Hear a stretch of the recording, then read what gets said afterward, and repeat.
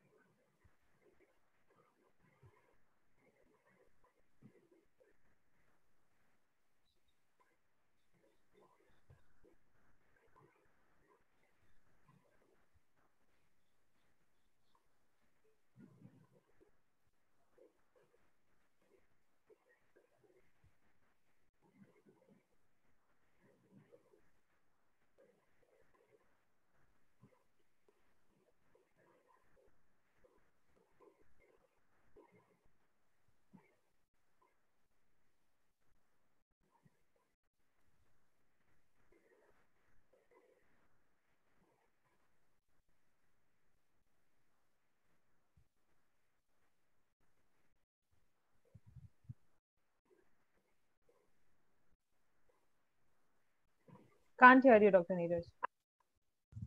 It's taking a little longer than expected, just 2 minutes more. Okay.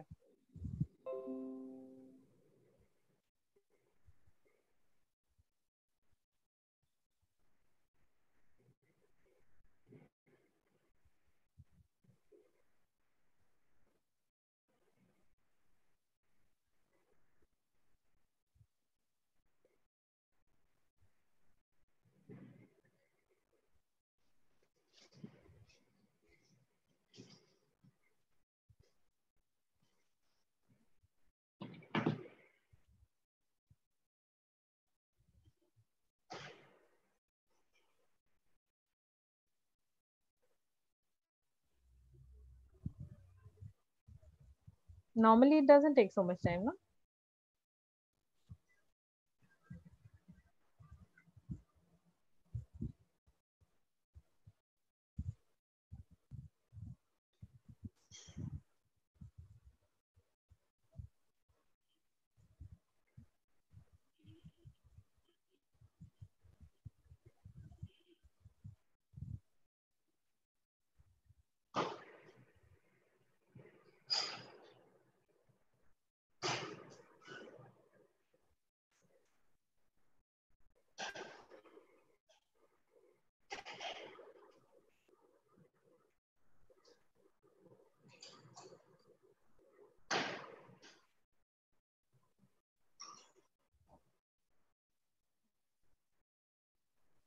Can't hear you. Can't hear you. Can you check from your side the website? Sorry. Can you check from your side the website? Because from my side, because I'm in the admin account, it is showing the same page again and again. Okay, just a It's second. working. We can go live. Okay, Grace, we can start. A very good evening and warm welcome from Sanofi to all our respected speakers and all the revered medical fraternity who have joined us today. So I'm Grace Sam, working as medical affairs specialist for Sanofi Nutraceuticals division. According to recent statistics, Osteoarthritis is the second most common rheumatological problem and the most frequent joint disease with a prevalence of almost 40% in India. Osteoarthritis is more common in women than in men, but the prevalence increases dramatically with age. Osteoarthritis of the knee is a major cause of mobility impairment, particularly among females. Overall prevalence of knee OA was found to be almost 30% in India. OA was estimated to be the 10th leading cause of non-fatal burden. The topic of our today's discussion is on advancements in partial knee replacements and the role of nutraceuticals in the management of osteoarthritis. So this webinar is conducted in association with IORG and OrthoTV, which is the largest orthopedic platform in India. We have with us today two of our eminent orthopedicians and orthopedic surgeons, Dr. V.C. Bose and Dr. Ronan Roy. So firstly, we can hear from Dr.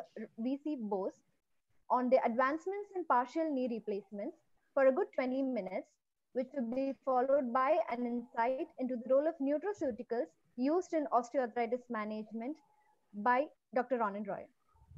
This will be followed by your Q&A session. Your questions will be addressed by our respected speakers.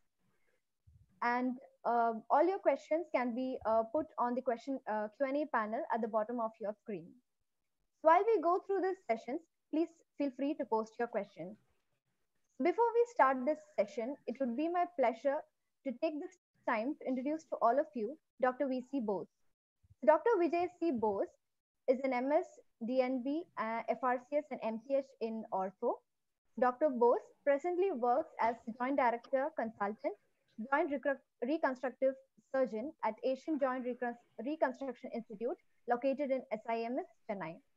And he provides a service for complex hip, knee, and shoulder problems. Doctor has a special interest in arthroplasty and has keen focus on hip resurfacing and partial knee replacements. He has delivered numerous guest lectures in various international conferences all over the world and performed more than 80 live surgical demonstrations in hip, knee, and shoulder replacements all over Asia. He has the experience of doing more than 2,000 hip resurfacings, which is the largest in Asia and the 5th largest in the world. He also has done extensive work in the treatment of avascular necrosis of hip and acetibular component positioning, which was published in the Journal of Bone and Joint Surgery in 2010. He has also developed many surgical instruments, especially a current one, which is a low-cost hip navigation system and a revision hip replacement stem. He was invited faculty for the annual meeting of Australian Orthopedic Association for the year 2010 and the American Association of Orthopedic Surgeons in 2017. He has developed many innovative surgical techniques in the science of arthroplasty, which are used by surgeons all over the world. It's our pleasure to have you here, sir. We are very grateful to you for accepting our invitation and being with us here. We extend a warm welcome to you, sir. Over to you, Dr. Bose. Thanks, Sam. So firstly, my thanks to Sanofi for the opportunity. Thanks to Neeraj and Ortho TV. So I will have my screen now.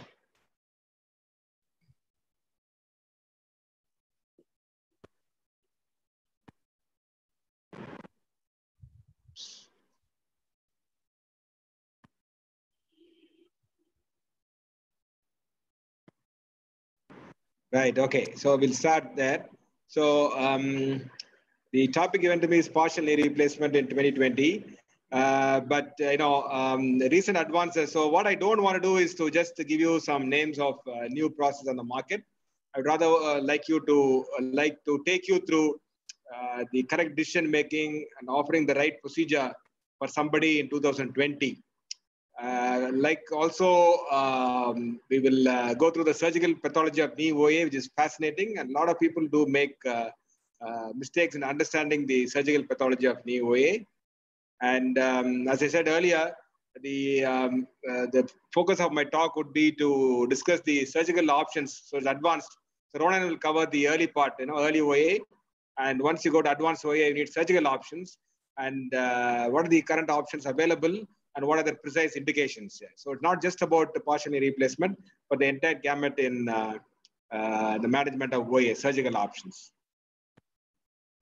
So first you have to keep in mind that all advanced OA are not the same. That's the first thing. A lot of people, they say they are TCAR surgeons or they are, uni surgeons, etc. And they keep offering the same thing to everyone. That's just a no-no. And I think irrespective of what you like or dislike, the patient must get what he deserves or what is best for him, and not what you think you are good at. I think that's what we have come to in 2020. So we have 4 things in advanced OA. We have subtotal cartilage loss, as you can see in that picture. We can have an anteromedial osteoarthritis, or you can have a tricompartmental osteoarthritis, or you can have an erosive arthropathy of the knee. So these 4 are different surgical entities, and one must treat them differently. That's the whole idea. Now, if you have only a hammer, everything looks like a nail. So far, maybe we're all right because things were all not well developed. But in 2020, that's not acceptable anymore. So you must do what is the best option for the patient and not what the only procedure that you know. That's very, very important. I think we have come to that stage, and that's what I'm going to highlight today. So all OA of the knee is not the same. Just like all back pain is not the same. You cannot put all back pain into the same basket. And if you offer the same surgical procedure for all cause of back pain, it would be a complete disaster. So you put all knee OA into the same basket and offer them the same procedure, like a knee replacement, for example, it would be a complete disaster. So early OA, Ronald will talk about it. We're talking about the Kellgren-Lawrence grading, which has been there with us for now 60 years. So not a very good grading, but 1, 2, sometimes 3, not a very good grading. Ronald will talk about the options, non-operative options available. But the point I want to make is it must not be managed surgically. Absolutely a very important point. A lot of people do make this mistake, especially when they do a TCAR on one side, and the other side they find a picture like this. They'll say, "Okay, I'll do the other knee also for you," and it ends up disaster. Yeah. The take-home message of the day is when you find that the subchondral bone is not exposed, the surgical intervention in the absence of mechanical symptoms or overload gives bad results. Each word is important in these things. So when subchondral bone is not exposed and there is no mechanical symptoms and there is no overload, if you offer them surgery, it's a disaster. And a lot of people do make the mistake. Now remember that cartilage is aneural and avascular. So with such a picture, X-ray, if somebody has pain and you offer them totally, for example, the source of the pain is not the knee, because there's still cartilage, subchondral bone is not exposed, and it's an aneural tissue that you're dealing with, and still it's painful for some other cause. And for that, if you offer a knee replacement, you're not taken care of the primary pathology, and this is a true disaster. One thing. Yeah, sorry. And this is the lot of literature to substantiate that statement that if we do any kind of arthroplasty in a partial thickness cartilage loss or PTCL, it's going to give you bad results. So we talked about these 4 entities. So the in 2020, this is what I think you should offer, and this is what we offer the patient in our unit. If you have a subtotal cartilage loss, keywords, subtotal cartilage loss with overload, then the patient is best served by an osteotomy. And if you have anteromedial osteoarthritis, we'll go through all this in detail. The best served by doing unicondylar knee replacement. The patient has got a tricompartmental OA, best a TCAR. The patient has got an erosive arthropathy, you have to take care of the hinge or the high constraint implant on day 1 itself. So you cannot sort of treat every patient with the same option. Symptomatic tricompartmental bone, this is only one answer, as we discussed earlier. There's a total knee replacement. There's no 2 ways about it. There's no talking about it. The only answer is a knee replacement, and there's no doubt in any mind regarding that. Now, I'd like to ask you, if there is isolated bone-on-bone patellofemoral OA, like in this patient, you find that the tibiofemoral joint is normal. He's got bone-on-bone patellofemoral OA. If I ask you how many people would offer a knee replacement for this, I'm sure that I don't know how many people are watching. Some of you may say you'll do a patellofemoral arthroplasty, but no one in the audience, I'm sure, would offer a knee replacement for this. So no one would offer a TCAR, and they're very apprehensive to offer a TCAR for somebody who has got isolated patellofemoral pain, and this pain can be quite very disabling, needing surgery. However, if you have another kind of monocompartmental arthritis, namely anteromedial arthritis, or classically middle compartmental arthritis, then if I ask you how many people will offer TCAR, probably 100% will say they'll offer TCAR. So although both these are monocompartmental arthritis, for one condition we are so worried to offer, and one condition we readily offer. I think it doesn't add up. Something is wrong somewhere. So the best treatment option in the AMOA, I would like to put forward to you approximate, the incidence is 20 to 30% depending on different populations, is a unicondylar knee replacement. I'd like to put that to you. Now, a lot of people have a lot of misconceptions about a uni. People think it's an alternative for H2O in the young patient. That's just not true. It's not an alternative for the H2O in the young patient. People think it is a time-buying procedure before TCAR. No, it's not. It's not a time-buying procedure in TCAR. And a lot of people think that you must not do on older patients. Actually, the older patient is a better candidate than the younger patient for a unicondylar knee replacement. So very important concepts to take home. And I would like to state that it is a definitive intervention of choice for anteromedial OA. No question about that. Right. So if you do a TKR in AMOA, I think not a great option. I'll tell you why.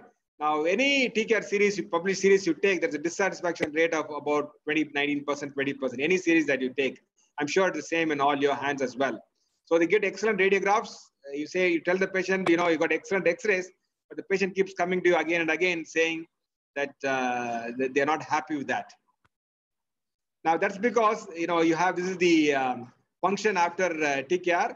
And you can see the preoperative function is very poor. This is the normal function. You can see that's the normal function.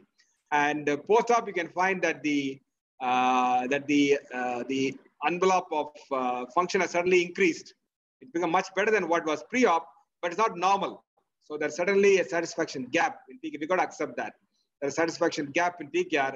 And that's why if you do a TKR on somebody with a normal function, like in AMOA, they get points. So look at the papers that analyze who are the patients who are going to be unhappy after TCAR. There are a lot of reasons, of course, many reasons. But the most important reason, of all the reasons, the most important reason, if you do it in early osteoarthritis, scale grade 1 or 2 or 3, early, they get very poor results. So if you really look at it carefully, early arthritis gives very poor results at TCAR. So if you compare the native knee to the TCAR with regards to alignment, most of the native knees that we see do not have a 0-degree mechanical alignment. But in TCAR, we always thought mechanical alignment was the way to go, and we did. And so patients were not happy. Then we came up with constitutional alignment, then we came out with kinematic alignment, etc. We still don't know where to go. And balance and gap, certainly the lateral side gap is much more than the middle side gap in flexion. But in TCAR, we tend to balance it. We don't know whether to leave the lateral side a little more lax in flexion or not. A lot of, the last word has not been said about it. Coming to biomechanics, the lateral compartment moves in a completely different way than the middle compartment. Whereas the TCAR, we sort of equalize everything. And so people have said, come up with solutions like a medial pivot knee, which again is okay, but has not solved the problem of dissatisfaction. And more recently, people say that you have to retain both the cruciates when you do a TCAR. Now that, they say now that solve the problem, but I can give it to you in writing. That's not going to solve the problem.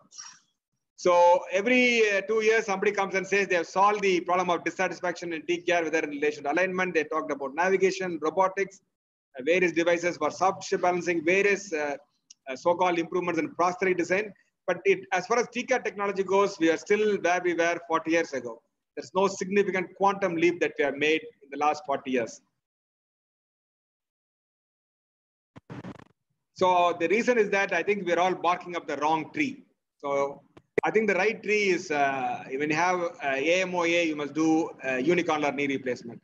Now in our unit, we have been doing this in large numbers last 4 or 5 years, and we find that the dissatisfaction rate is now half. What was 20% has now become 10%. So I think if you're able to incorporate that in your practice, your dissatisfaction rate will come down by half. Now why so? The answer is very simple. Here's a knee that's kinematically, constitutionally aligned. But like your natural knee, the ligaments have native tension and the balance is retained. And you have the complex biomechanics of the lateral compartment. A completely differential movement compared to the middle compartment has been retained. And you find that the native biomechanics of the patellofemoral joint also has been in. So it's very much as close to the native knee as you can possibly get, unlike a TKR. And if you find that the middle compartment from a biomechanical perspective seems to be the most easiest thing that you can replace, because it's almost like a ball and socket joint, whereas the lateral compartment has got very complex biomechanics along with the cruciates, and that is almost impossible to replicate when you do a TKR. So you retain the native tissues, and the most simple biomechanics you replace. That's the concept behind it, and you get excellent function post-op. Now, remember, as I told you, the knee has got complex anatomy and alignment, complex and variable ligament tension towards the range of movement. It's got complex biomechanics. So TKR, if you do, those of you who are doing TKR for AMOA, I'd like to tell you, at best is a compromise. And I'm not, it's no surprise that you're getting an unsatisfaction rate of about 20%. So if you start off with a very bad knee, like a very deformed knee, for example, then if you do a TKR, the patient is extremely happy, so thankful. But if the patient has got normal function pre-op, typically in an AMOA, and when you do a TKR, he's not happy. You need something much more to offer the patient. And today, I think day and age, the AMOA, you must offer them a unicondylar knee replacement. The next question is, people always ask is, which patients, then they get bogged down. Once you say uni, they get bogged down. They say, we don't know how much FFD we can do. We don't know how much varus is acceptable.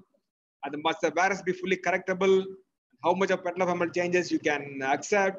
And the lack of full flexion acceptable, tibia vara contraindications. So people get bogged down in all the theory of it. Yeah. So today I want to give you a very simplistic perspective, which you can use in your practice. And there's no need for you to get bogged down in all this. So simplistic perspective is, if you are able to establish that the ACL is functionally intact, the patient has got anteromedial osteoarthritis. If the ACL is not functionally intact, the patient does not have AMOA. He has tricompartmental OA. So very simple. There's no need to go into anything else. Just one factor you want to do. Very simplistic perspective that will work in 95% of your cases. Okay. So the intact ACL is a surrogate marker for AMOA. All that you have to establish is that the ACL is intact. If you establish that, then you are dealing with the AMOA. Forget about all the other factors. Then you can go on to a uni patient. Yeah. So here's a very classical example. I want to look at this X-ray carefully. So you can see on the right side, you see more advanced arthritis, and the left side you see less advanced arthritis, but both is bone on bone. Okay, one of my patients, and you don't know whether to do a TKR or a uni on them. That's the patellofemoral joint, skyline view. Now, if you look at the left side knee, you can see the femur articulating with the middle of the tibia. That if it's articulated to the middle of the tibia, it means that the ACL is intact. The only thing that you need is a well-done lateral view. Once you have a well-done lateral view, it gives you. There's no need for an MRI scan. There's no need for anything else. This is the most reliable test that we have today.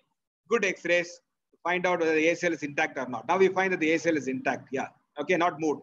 But when you come to the right side, you can see how the femur has moved posteriorly on the tibia.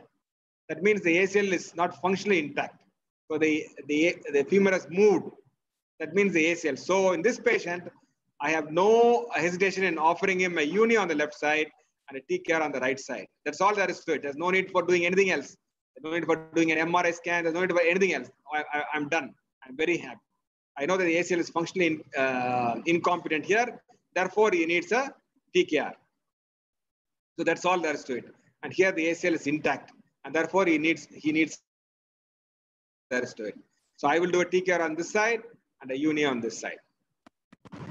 Now, we talked about the AMOA being a surrogate marker. Yeah. So three features is characteristic of. There's no post erosion, as I told you. Lateral compartment is always preserved, is always correct. You don't have to look into all that. As long as the ACL is intact, so we can keep talking all day about gross varus, gross FFD, but these are not compatible with the AMOA. A patient with an intact ACL will not have all this. These are all theoretical.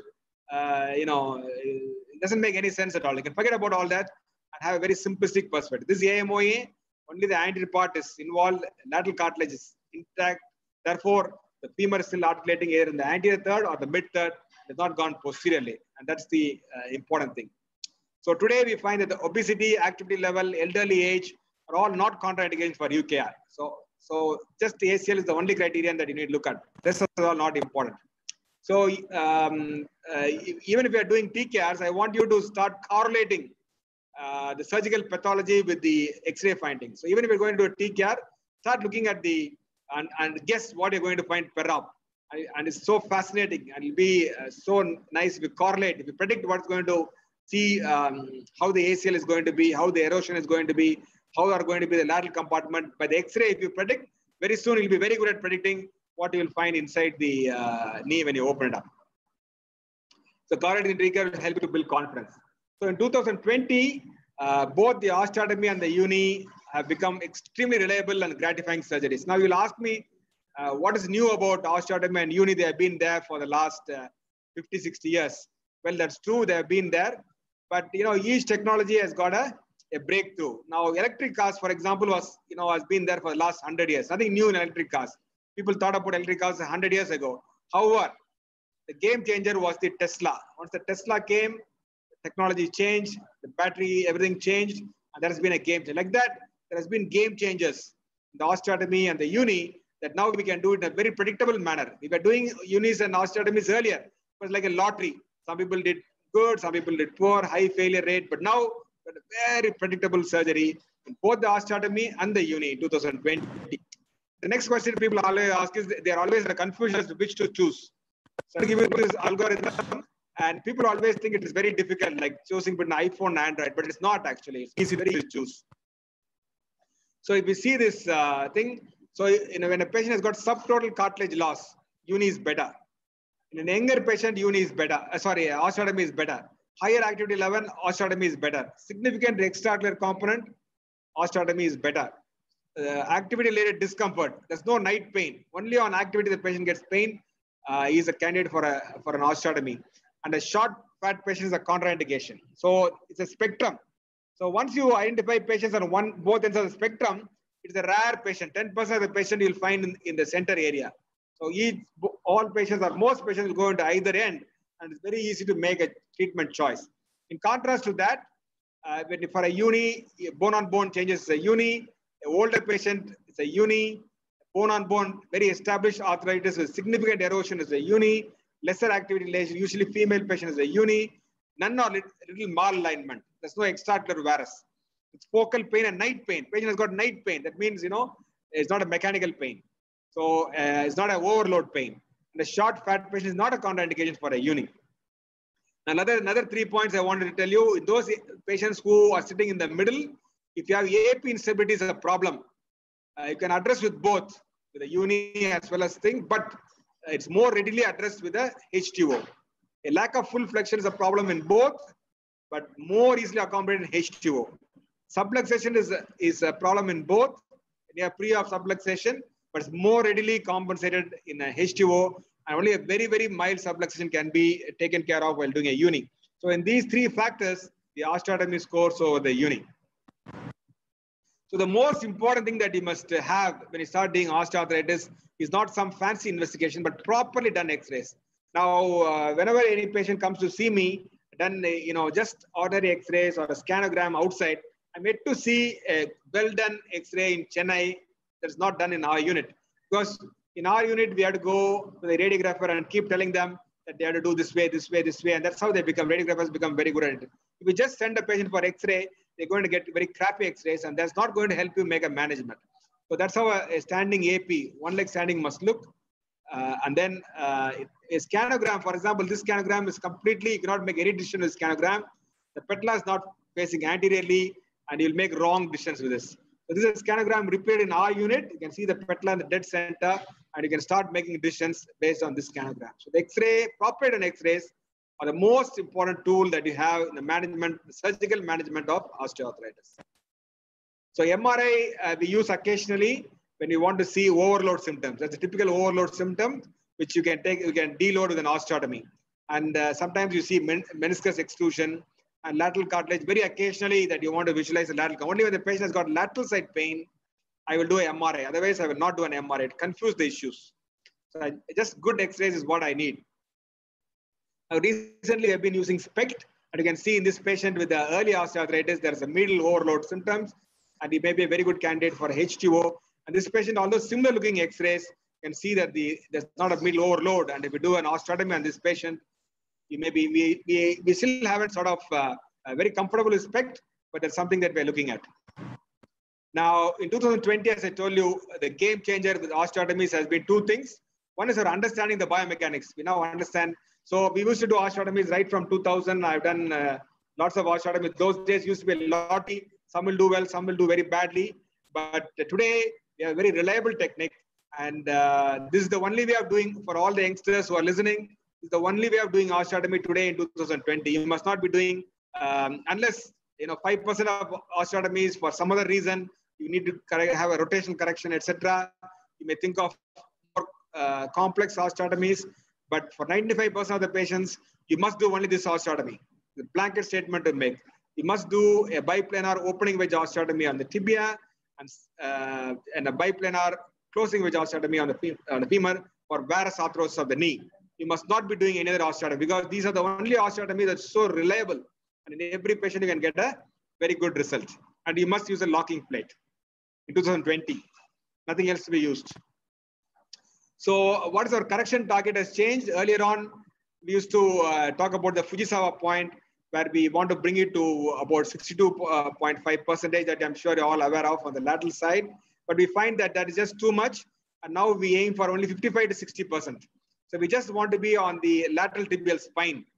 We don't want to go all the way laterally. Earlier, we found that patients were unhappy because the knees were rubbing inside, and they found, once they were in varus for many years, and suddenly they become valgus, and the knees stopped rubbing each other, and they felt that limb was longer, and patients were not happy at all. But now we know that all that is not required. All that you have to do is deload this compartment. You don't have to take them into serious valgus. So now we aim for 55 to 60%. I'll tell you how to do it. And there's a classical one in our unit where you can see that the Mikulic's line is going through the lateral tibial spine. That's what you want to aim today. And you get such gratifying results with a properly done osteotomy today. Okay. So another rule of thumb that we have, if you are greater than 10 degrees, it needs a bone graft. But that's very, very rare for it to have to create it in 10 degrees. Usually, you can use a synthetic substitute if you want. If it is more than 15 degrees that you're aiming for correction, you're doing the wrong procedure. Simple as that. You're doing the wrong procedure here. You must do something else. Your calculation is wrong. So calculating the angle of correction, quickly I will take you through it. Very simple. You first draw the Mikulic's line. That will be the, you can see it where the purple one. And then you draw another line from the center of the hip, from the lateral tibial spine, where it meets the lower line. It's perpendicular to the Mikulic's line. And then you draw a third line where you're going to do the osteotomy, the apex of the osteotomy, which is at the lateral border of the tibia at the level of the apex of the fibular head. And then you draw another line joining these 2 points. So that's your angle of correction, which you project medially to find what should be your angle of correction, and thereby you work out the degree. A very straightforward calculation to do, and that's what you must do in all the patients. Now, another common mistake that people make is they don't find where the source of the deformity. So remember, the deformity could be in the femur, could be in the tibia, or it could be in the joint, or a combination of both. And that's the commonest mistake that people make with regards to the, so keep these values in mind. The lateral distal femoral angle normal is 85 to 90. The MPTA, the proximal tibial angle is also 95 to 1. The lateral convergence angle is this angle. The convergence angle, that's how the joint line opening. When there's a ligamentous component to the deformity, it must be 2 degrees or less. And that's all that you need to remember, and everything falls into place. So here's a patient with a patient has got 17-degree varus. Now, this is the mistake that you must not do. And if you calculate the MPTA is 82 degrees. Now, if you didn't know that, and if you just went and did a high tibial osteotomy, but the LDFA is 97 degrees. So if you do a single level osteotomy here, you will end up with the MPTA of 99 degrees. This is what we used to do earlier. The problem with this is you'll end up with an oblique joint line. And this is it will create great shear forces, and the procedure will fail very rapidly. So the correct way of doing it would be you have to address both, because both are wrong. MPTA is also wrong, LDFA is wrong. You must address both. And once you address both, you'll get a joint line that is parallel to the ground. So very simple calculations to do, but you must not escape the calculations. You must do the calculation of patients. Here's the most recent patient we did a couple of weeks ago. 48 female patient, middle knee pain referred to conservative measures, had scopio and a 2-stage ACI procedure. The pain got aggravated after the ACI procedure, and that's her well done scanogram. You can see that. Now you'll think, okay, I'll do a H2O. Now you can see that the MPT angle is not bad, 88. It is actually, although there is some varus on the tibia, there is more varus on the femur than the tibia. That you've got to work out with your angle with a well done scanogram. And therefore, now we do the reverse now. So you can do a double level osteotomy here, but it'll be too much to do for this low level of deformity. So we chose to do only a distal femoral osteotomy. Now the lines have been reversed. So from the midpoint of the ankle, we draw a line through the lateral tibial spine. It goes there. Then we draw another line from here. This will be an apex of deformity correction at the supracondylar region. And then we work out the angle. There's a 12-degree wedge that corresponds to 10 millimeter wedge that you need to take. 12 degree will correspond to 10 millimeter wedge here. And that's what we have done. We have not done a H2 at all. If we done a H2 in this patient, we'll end up with a very oblique joint line. And that is the reason why most of the things failed earlier. Now we know how to recognize it and how to deal with it. Now we go on to the uni. Now one must remember in the uni that you must forget all your principles of the TKR. We're not aiming for mechanical alignment. You can see how we're not aiming for mechanical alignment. We just want to match the tibia to the femur and retain all the native alignment, etc. So the uni has been there for the last 40, 50 years. But what has been the game changer has been, as we got the mobile bearing unit, has been the microplasty instruments. Once we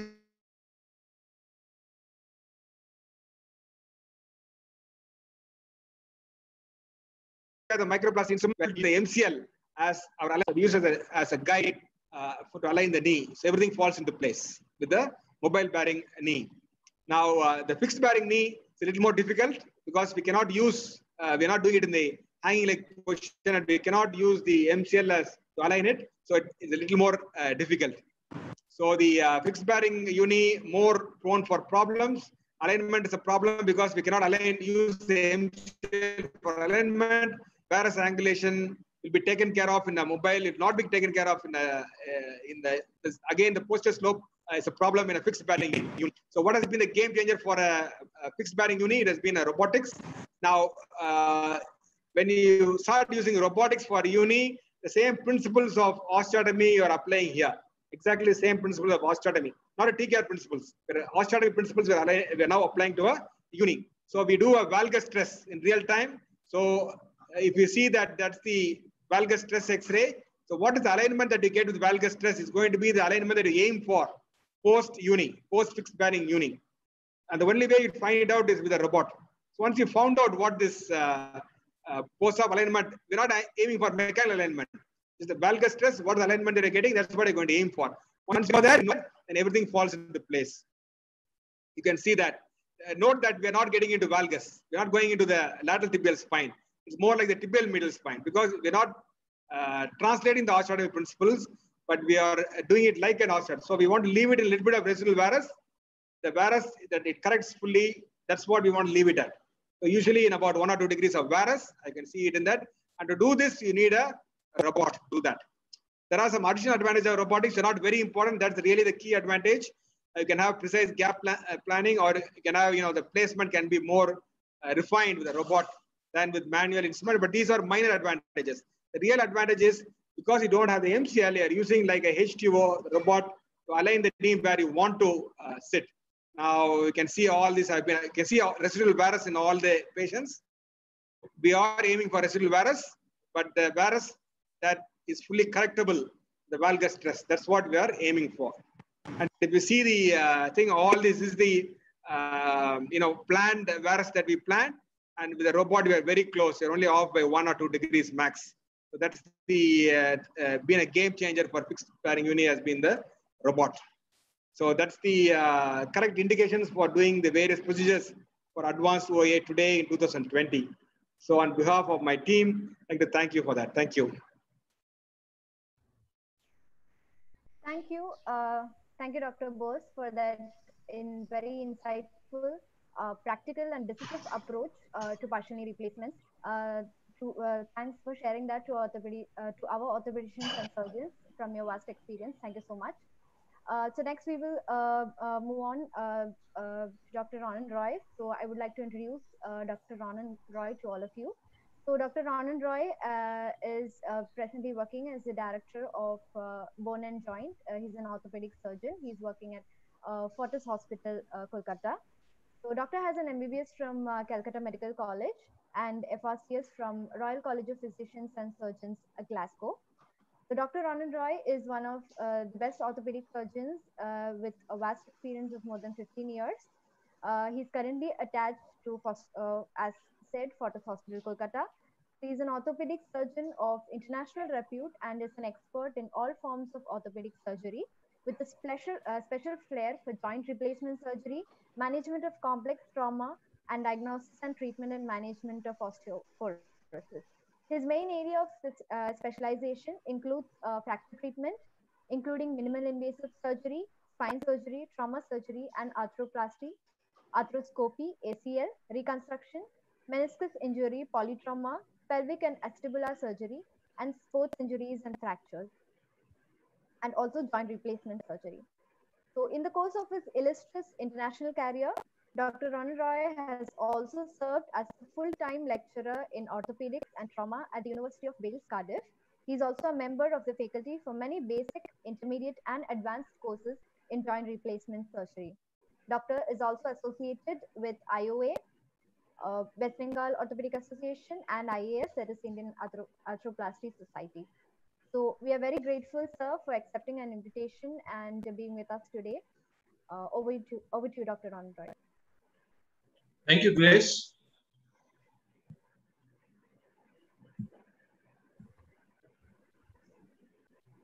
Right. Well, as Vijay said, that I'll be dealing more with the earlier cases of osteoarthritis. And as Grace mentioned in her early introduction, that we have almost 30% of Indians being affected by osteoarthritis, which basically gives us a number of almost 30 to 40 million people having osteoarthritis in this country. And you can appreciate that it's impossible to offer surgery to most of them. Not only do they not need it, but a lot of them are not in a position to actually be approached. So our penetration of replacement surgery is actually very poor. If you leave the tier 1 and tier 2 towns, I think the penetration is less than 1%. So automatically, the load comes on the nutraceuticals, and we have to think of how it can actually help us in management of this extensive medical condition. So the term nutraceuticals was actually coined from the combination of the words nutrition and pharmaceutical. And they've been shown to have a beneficial effect in osteoarthritis, as they have a limited effect on the biological target. The time window is significantly longer in osteoarthritis because you have a much more chronic disease, and they provide a safer alternative as their use is generally devoid of adverse effects. So nutraceuticals given in the right dose have a nutritional and physiological effect.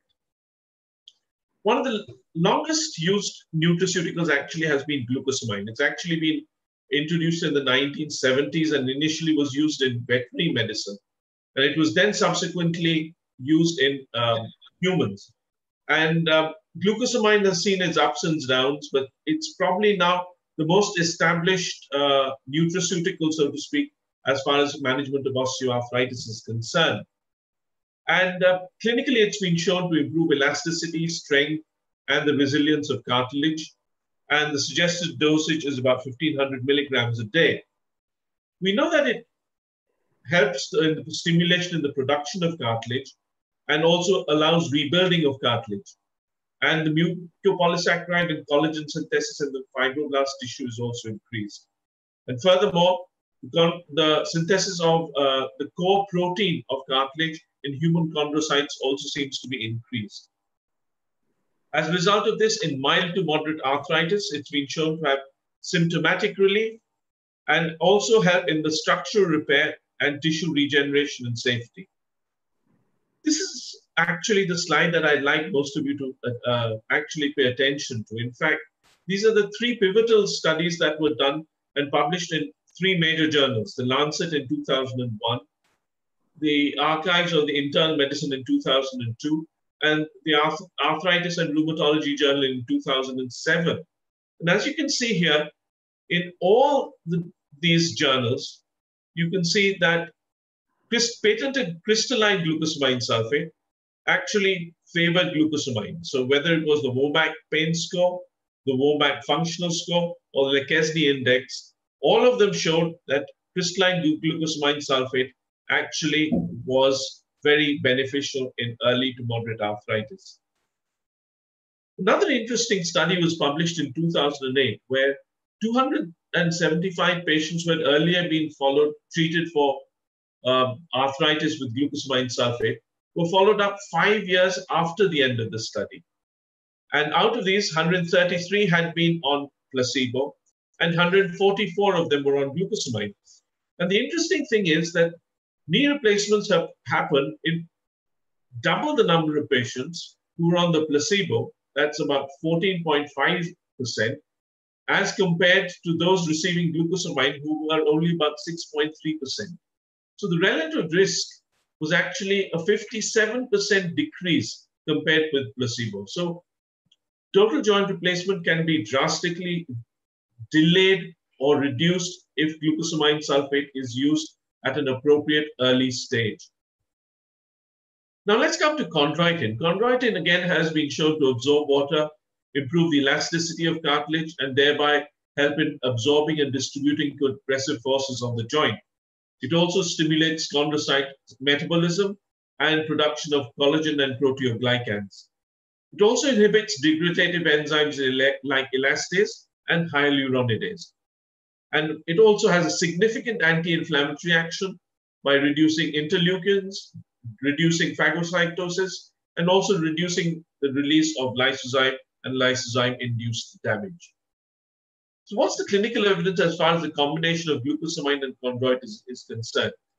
I'd like to bring your attention to, again, a recent study that was published in 2015, a meta-analysis of 54 studies which covered over 16,000 patients, where they compared 5 different types of treatment: glucosamine alone, chondroitin alone, the combination of the two, and combination with or without celecoxib. And these showed that all treatment options showed significant improvement from baseline. Only glucosamine plus chondroitin showed significant improvement from baseline function. And significant reduction in joint space narrowing was shown only in the combination of glucosamine alone or chondroitin alone. And the study provided evidence to show that it was symptomatically effective to use both glucosamine and chondroitin in combination. So all these methods of treatment have been now established. So seeing the efficacy of glucosamine, there's been a renewed interest over the last 25, 30 years on seeing if more nutraceuticals could actually be introduced to try and manage this problem. And as a result of it, a large number of molecules have evinced interest. So among them, you've got undenatured collagen type 2, curcumin, flavonoids, methionine, fish oils, hyaluronic acid, pomegranate extract, cactus claw extract, ginger, boswellia serrata, pineapple, and even green tea. And I won't look at all of these in detail, but I'll try and look at 3 of the more common compounds in slightly more detail. The first one that I'll be looking at is undenatured type 2 collagen. And this was actually first patented by the company Lonza. And it's been shown that it's a naturally occurring type 2 collagen. And this is actually derived from chicken sternum, which is the best source of this type of collagen. And it's generally regarded as safe. It's been shown to improve joint health, and it's registered in the FDA. And this type of patented undenatured collagen has a significant benefit over generic type 2 collagen because it's a patented manufacturing technique.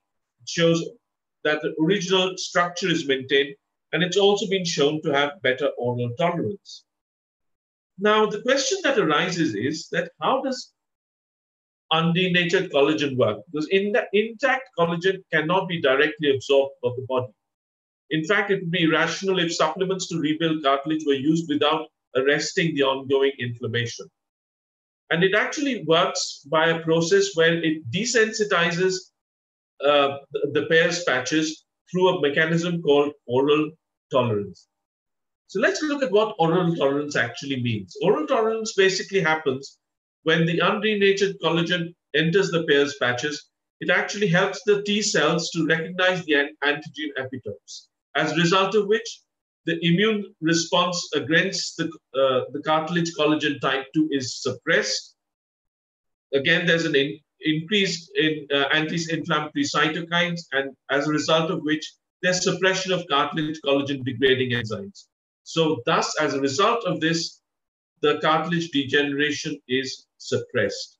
So you can see that by a roundabout way, the oral collagen actually works through this mechanism of oral tolerance. And there's clinical evidence to actually support this theory. In fact, to try and support this, 190 volunteers were randomized into 3 groups.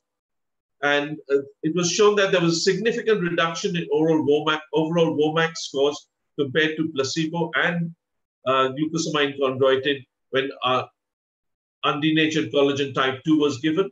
And it also improved knee function, joint symptoms in knee OA subjects and was well tolerated. And you can see on the chart on the left, placebo is the top line in blue. The orange line is glucosamine chondroitin, which performed better than placebo, but even better than that was undenatured collagen. Similarly, you can see on the right-hand side, the same sort of pattern with the visual analog pain scores, and you can see again that undenatured collagen actually fared the best. In another study, again, which was designed to check the effectiveness of collagen peptides, 30 patients between the age of 30 and 65 were given either undenatured collagen or placebo. And the results showed that there was a significant reduction in the WOMAC scores, the FAST scores, as well as when you compare collagen peptides with placebo.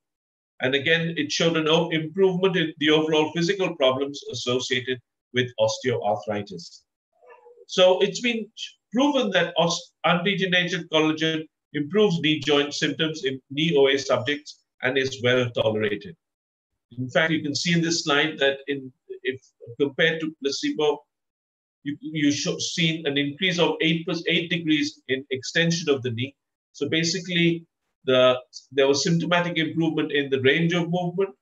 There was also greater increase in the duration of exercise. So for example, if a patient initially had exercise pain after 1.5 hours, he could almost double his exercise regime after treatment with undenatured collagen.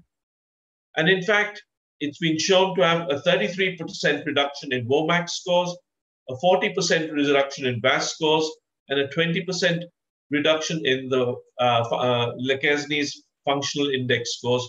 That is a reduction in the severity of OA. The third substance that I'd like to look at is Mobili and how it compares with hyaluronic acid. Now, what exactly is Mobili? Mobili is actually a compound that has a unique composition of 3 major components. It has a high concentration of hyaluronic acid, which constitutes between 60 to 75%, polysaccharides in the region of 10% or more, and collagen in the region of, again, 5% or more. And it has been shown that unlike hyaluronic acid, Mobili actually has an effect of increasing endogenous hyaluronic acid synthesis by almost 1.8 times. So it's far more effective than generic hyaluronic acid as far as the functional efficacy of the hyaluronic acid is concerned. And Mobili is actually, again, approved by the FDA, is regarded as safe, helps in maintaining joint health and muscular function. And it's been scientifically tested in over 10 clinical trials. And it's a patented product of Biomerica in Spain. And in fact, in this particular graphic on the left, you can see that it actually improved the power of the joint. And you can see over here a significant improvement in the power. And similarly, the strength of the joint as well was improved, as you could see by the increase in the peak torque that the extensors could actually withstand after treatment with Mobili. And it's also been shown that there is a significant difference between Mobili and the generic hyaluronic acid. So unlike generic hyaluronic acid, the patented Mobili with its unique 3-component structure is extracted from the richest known source of hyaluronic acid, which is the rooster combs or the cox combs, and is supported by enough research evidence and has actually been shown to have increased efficacy compared to generic hyaluronic acid. And finally, the third component that I'd like to look at is curcumin or natural curcumin or curcumin domestica. And basically, this works as a significant anti-inflammatory action by acting on both the LOX and the COX pathways. And you can see in both the LOX and the COX pathways, it acts on the last step where it acts on the conversion of LOX and COX to the inflammatory mediators. So curcumin has been shown to be beneficial in osteoarthritis by reducing joint pain, reducing joint swelling, reducing joint stiffness, and improving joint function overall. There was a study done and a head-to-head comparison with ibuprofen. In fact, 170 patients, around 50 years of age, with primary osteoarthritis were randomly assigned to receive ibuprofen 800 milligrams a day or curcumin domestica extracts of 2 grams a day for 6 weeks. Both groups were shown to have improvements in all assessments, but the curcumin group was actually seen to be statistically better as far as patient satisfaction, timed walk, stair climbing, and pain during walking or stair climbing is concerned. And you can see that compared to ibuprofen on the left, you can see that the pain control was better. And also on walking, it was seen to be better than ibuprofen. So curcumin extracts seem to be as efficacious and are probably as safe as ibuprofen for the treatment of osteoarthritis. Now, Sanofi's come up with this power pack formulation to try and tackle chronic pain and improve joint health in osteoarthritis by combining these 3 products. So it's the first powerful combination in India, consists of 2 patented ingredients. That's undenatured collagen type 2 from its makers Lonza and Mobili from Bioberica. And the right dose combination actually makes sure that you get the maximum effectiveness of all 3 of the components of this particular nutraceutical. And you can see that they have complementing effects. Undenatured collagen gives an anti-catabolic effect and acts as a chondroprotective. Hyaluronic acid enhances lubrication, and curcumin gives an anti-inflammatory and analgesic action, as a result of which you get reduced joint discomfort, you promote the joint and cartilage health, and you improve joint flexibility, as a result of which you get a healthier and more active lifestyle. I thank you for your attention.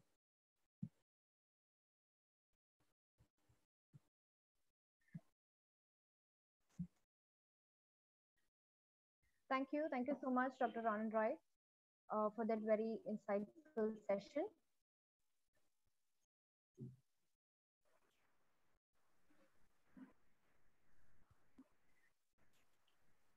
Yes, Dr. Neeraj?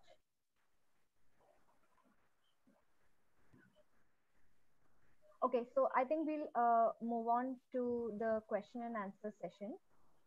So we have a question here from one of our viewers. So do you consider posterior tibial slope to decide between HCO and partial knee? So I think Dr. Bose, you can take that up. Yeah. So we don't look at the posterior slope as a factor to decide whether you go osteotomy or a uni. However, if there is a slope problem, it's better, as I said, mentioned in my lecture, corrected with the osteotomy than with the uni. So it's slope. If there's a slope issue, better to do an osteotomy than a uni. So that's it. But we don't look at the slope as a factor to decide which way to go. I mean, as we have shown in his slides that it's important to assess the ACL. I mean, at the end of the day, integrity of the ACL and the position of the femoral condyle on the tibia is probably the most important clinical determinant as to whether you're going to go ahead with the uni or not. Okay. So I have few questions from Ortho TV. Yeah, Neeraj, yeah.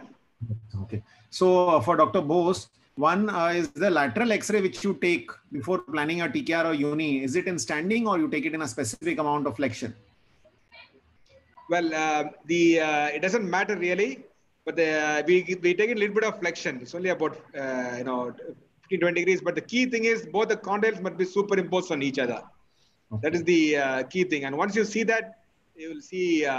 So in a patient with the ACL intact, no matter what the flexion is, you won't have that tibia riding, the femur riding all the way back. Okay. And Dr. Pramod Nirvane, he's also from Ortho TV. He's asking whether how easy it is to revise a uni to a TKR, or do you have you ever revised a uni to another uni? I don't have experience of revising one unit to another uni, but okay. These days these are all cardinal principles. Earlier on, when we used to revise a uni, badly done uni, it used to be a real problem. Most likely, we needed an augment or a metaphyseal sleeve. And that's a big no-no. I mean, that's really what you should not be doing. But now we know that we do a very conservative tibial dissection. That's one of the fundamental grounding principles of a uni today. And we always compare. I'm very fond of saying this. The tibia medial slice that we have in a TKR and the uni, both must be the same. You must not do dissect more in a uni. If you're doing that, then you must stop doing unis. It's really because your further revision becomes very difficult. So when you do a very conservative uni, it's really a joy to revise it. Just take it off and do a primary TKR. And if everything is done well in the primary uni, the TKR should give as good results as any other primary TKR. And now, one point I want to make regarding the earlier question, just a second here. So I think the person who asked the question wanted to know that in flexion only it goes back. It doesn't do like that. It's permanently subluxed. So whether you do it in extension or flexion doesn't matter. The femur is permanently subluxed. Okay. And about the you said that it's just a newer generation unis or this robot. So what does exactly the robot do? The robot cuts for you, does the work like for a urologist, or you still have to guide the robot? What does the robot exactly do? No, we have to do everything. It's only a tool that we hold in our hands. So basically, whatever we set on the computer, it allows us to, it's like a probe. The probe will allow you to burn it off. And if you go wrong, the probe will stop. So it will allow you only what you're planning. So we are translating what we planned to the thing. But more importantly than that, as I told you, we don't know what to aim for with all these angles. In a mobile bearing, we use the MCL to guess. So that becomes, we don't need a robot for that. But if you want to do a fixed bearing uni, you don't know what you're aiming for. You're not aiming for mechanical axis. You just don't know what is your aim point. But with a robot, we know what our aim point is. So we know exactly what we're doing. So whether it's in the femur or the tibia, wherever, just like a H2O or a distal femoral osteotomy, we know where the deformity is. We want to know where is to be our final axis. What do we want? We want 1 degree varus, 2 degree varus, whatever we want, based on the valgus stress readings that we get, and then we aim for that. That's the most important part of the robot when you use uni, and that's why I feel a robot doesn't make much difference in a TKR. TKR, using a robot, no big deal. But the uni, fixed bearing, it's invaluable. Yeah. Okay. And Grace, did you ask this question? Did you consider posterior tibial slope to decide between STO and partial knee? Yes, sir, that was the first question. Achha, that was already answered. No? Yeah. Okay. So the next question is for Dr. Ronin Roy. In the situation where nowadays elective surgery is a bit difficult, what is your suggestion? And basically from my side, what are the indications? Like in what cases will you give a nutraceutical like a collagen, or will you try to inject a PRP or a steroid or hyaluronic acid in a knee? How do you decide? Well, early to moderate arthritis, I think I definitely could try with a nutraceutical first and try and see how the patient is doing. By and large, I'm not very keen on steroids, to be very honest. I find that it's actually been shown, even though they give good transient relief, they actually uh, probably hasten the rate of degeneration in a lot of patients. So personally, I am not very keen on using steroids, unless there is an OA flare, in which case it can give some symptomatic relief. If I have to give an intra-articular injection, it's usually a hyaluronic acid or a PRP. And I usually find that hyaluronic acid somehow seems to be giving much more predictable results in my hands compared to PRP. So I nowadays seem to go back to hyaluronic acid injections as opposed to PRP. But obviously, if the patient has reached a stage where they require surgery, then we have to decide on what type of surgery that they require. And I think Vijay actually showed the 4 different stages of surgical intervention in arthritis. And I think that slide was probably the most educative slide for any young surgeon to try and see when you're going to do an osteotomy, when you're going to do a uni, when you want to do a total knee, and when you might actually require a constrained total knee. So I think it's an osteoarthritis is a complete spectrum of disease. So initially, early anteromedial OA, you can probably get away with nutraceuticals. Then you can move on to PRP and hyaluronic acid as a adjunct, and then obviously then you take the next step forward. But as in these COVID times, I think we're depending more and more on nutraceuticals and temporary prop-ups so that we can actually get a bit more confident with increasing our numbers rather than exposing patients to the worries of having surgery right now in the middle of these difficult times. So is this the new normal? Do you think that this is going to be the new normal for the next 3 to 6 months? This question is to both of you. So Dr. Anand Roy can answer first, and then I'll take. Well, I mean, I think that it actually depends on the person, the place that you're operating on first, as well as the comfort level of the surgeon and the comfort level of the patient. So I think it cannot be a one rule for everybody, and the surgeon needs to feel confident that he can provide safe surgery for his entire team as well as for the patient. And the patient should also feel comfortable in the environment that he or she is going to have the surgery in, and also be having adequate backup at home so that in the convalescence phase, they can actually be treated.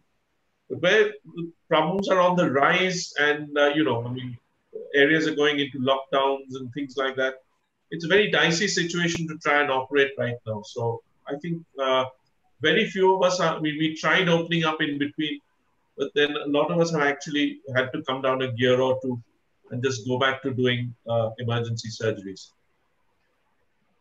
What about you, Dr. Bose? What is your point on this? Yeah. How many months do you think you can go on like this? Well, it's going to be a long haul, that's for sure. So even if you're able to sort of flatten the curve and all that, we're still going to have a long haul. So you must get ready. We're doing a bit of elective surgery and all that. So we need to get used to the protocols and stuff. So we are doing elective surgery. But it's not going to go away overnight or in a month or a couple of months. So I think back to pre-COVID days, it'll take a minimum a year, I think. Sure, yeah. Yes. So we have Ronan, some more questions from. Sorry. Ronan, can Yeah, I go on, ask sir, Ronan go a on. question? Yes. Ronan, in Colaflex Pro, which type of patient would be the ideal patients? Having patellofemoral pain or pain on weight bearing, or what is your thoughts on it? Well, basically, honestly, patellofemoral pain results seem to be pretty good, actually. In fact, the old patients who used to come from chondromalacia patelli, I mean, if you treat them, a lot of them actually have an osteomalacic component. So if you give them calcium, vitamin D, and then you add something like a Colaflex Pro Plus with that, that definitely does help significantly in these patients. So I think that young patients and in early arthritis, results are excellent. Okay, so I have some more questions which have just come. So this is for Dr. Ronan Roy. Glucosamine and chondroitin has not been recommended by Osteoarthritis Research Society, International, and even NICE. But what's your clinical experience? Well, I mean, I'm sort of in the generation that's grown up with glucosamine and chondroitin. And in the 80s and 90s, it was probably the only nutraceutical that was available. And honestly speaking, I think that it does give significant relief in early arthritis, but it needs to be continued for a significant length of time. And not every patient requires surgery or is willing to have surgery. So I think it definitely helps in buying time. And I haven't been disappointed despite using it for, well, almost 30 odd years now. So how long do you think the nutraceuticals need to be continued? Well, as long as the patient wants to continue with them, I have no issues. I mean, I've had patients taking them for 10 years even. And so according to you, what is the best standalone or combination of molecules that have been recommended for joint stiffness or extension issues? Means I think he's meaning flexion deformity. I don't think anything works in flexion deformity, according to my opinion. You can't really. I mean, undenatured collagen is supposed to have some improvement in extension because it actually is supposed to help in tendon issues and muscle problems. And studies have shown that it's supposed to improve it. But honestly speaking, I think physiotherapy and exercises and a short course of anti-inflammatories probably works as well if you combine it with a nutraceutical. So, I mean, the nutraceuticals tend to continue over a more prolonged period of time. And if you intersperse it with short bursts of physiotherapy in between, that probably buys a lot of time and helps in delaying surgery. Do you have any experience in stem cells? Honestly speaking, stem cell surgery is, stem cell implantation is basically more for localized and punched out lesions. And pickup rate for such lesions is very low in our country. So honestly speaking, I can't put my hand on my heart and say that I'm very confident with results of stem cells. I don't know about Vijay. Yeah, certainly I subscribe to that view. But the more important point is, surgeons, they find, pain and all that. Then they just give some stem cell therapy or there's a case that I showed, you do an ACI, 2-stage, 2 times anesthetic and all that. Now, the first thing you have to rule out is a malalignment. Fundamental concept which is missed out here. So if the pain has got a malalignment, you can put whatever you want on it. It's not going to work. So unless you're going to correct the malalignment. So in the presence of malalignment, overload pain, there's just no point in doing whatever. Even if you have natural cartilage and you put it, it's not going to work. There's an overload there. So that's the commonest mistake people make. They don't recognize the overload and they do something fancy procedure. And that's just not going to work. So all this should be applied, if at all, in the absence of malalignment and overload. It will not work. Simple as that. Very true. I couldn't agree more. And the other thing that we must realize is that if there isn't significant malalignment, in our country, a lot of time, osteoarthritic pain has a component of osteomyelitic pain. So it's important to make sure that there's no calcium vitamin D deficiency in these patients. So along with nutraceuticals in early arthritis, if you don't have significant malalignment, then probably a course of vitamin D calcium would also be beneficial. Absolutely, yeah. There's bone, our bone metabolism is really bad especially in our female patients, and we are not averse to even use agents like teriparatide, for example. When we think there is an overload pain, and the patient, and we think it's more distal than you would think, then they're having some kind of a subclinical fracture going on, and we would use teriparatide in that situation. Absolutely. In this, now as we are talking about conservative management of osteoarthritis, I would like to ask you, both of you, that what is the role of brace? Is there any role of a hinged knee cap or a hinged knee brace, especially if there is a little bit of deformity and patient is not willing for surgery? Does it actually help or it's just a placebo? Well, in my practice, yeah, Ronan, go on, yeah. Sorry. I mean, No, basically, Neeraj, I mean, if you want to use some of the actual effective unloader braces, they are extremely bulky and very difficult to wear and remove because they need to be spanning a significant length of the limb. They need to be sturdy enough to take the load of the body that you're putting on it. And they are expensive. But unfortunately, most patients in our climate are unable to wear them for any significant length of times. And if you're going to spend, 35,000 rupees on a proper brace and not be able to use it, I think it's really a waste of time. Yeah, Yeah, Dr. I would agree with that. Yeah, long term, we have not had any patient who has been complained over long term. So I use it in two situations. One is when I want to know whether my osteotomy is going to work on that patient or not. I'm a little doubtful, not a classical case. Then I would put them on a deloaded brace, make them 3-4 weeks. And if they find relief, especially on walking, I know I've got a good candidate for an osteotomy for me. Now osteotomy is so predictable. The osteotomy failed because they all developed valgus arthrosis. That's how osteotomies all failed. But now, because we don't swing them into valgus, we believe it's a very, very, very long-term solution. Yeah. So we take our time and pick up the right candidates. If necessary, we do double-level osteotomies. So even if it means we're spending 20,000 on a brace for a temporary, it doesn't matter. We're talking about long-term results with the osteotomy now. So we do it in that situation. The second situation is patients will say they can't have TCAR, for example, in this year because they have to travel abroad, the children are abroad, things like that. And especially if they have their pain on standing, I know, and they don't have pain at rest, I know that they will respond to a brace. So till they become for a surgery, I give the brace for them. So but no patient as a definitive management long term, I have found a brace to be useful. What is the choice of brace? What is the choice of brace when you want to give? Like that unloader brace is really costly and all of them cannot afford it. Yeah, if you're not using unloader brace, only a placebo effect. Yeah, but no harm in a placebo effect. Harm in a placebo effect. But a true unloader brace, not only must you unload the brace, you must have somebody adjusting that unloader every time. Otherwise, it doesn't work. So bracing therapy is very intensive therapy. They come and see the physio every 2 weeks and they adjust the brace. And only then it works properly. Yeah. So the permanent respite, no one can advise that. Okay. Thank you very much. I think there are no more questions. Grace, just unmute yourself, please. Yeah. So, sir, there are no more questions. Yeah. So can you just end the session, summarize it? Yes. So thank you so much, Dr. Ronan Roy and Dr. VC Bose.